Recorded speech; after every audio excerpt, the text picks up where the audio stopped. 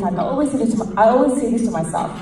One day if I can slow down my business, my career, I would use my free time to learn new languages. I would sign up for short courses like for photography or nutrition. I would travel to different parts of the world, to weird places, to meet new people, to learn about culture. I would definitely do that, and I can't wait for it. So I see that as ways of investing in yourself, something that you can buy, something that you have to invest your time and effort. So it's not too late to start that now. Anybody can do it. So cuba fikir-fikirkan. And number 3 is get out of your comfort zone. Get out of your comfort zone. Actually, I wrote something to read to all you guys, to read to all of you guys at the end of my talk.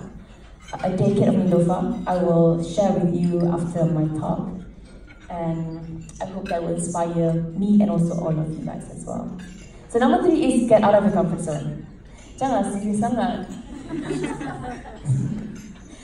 I mean, comfort zone is good. It's safe, you know.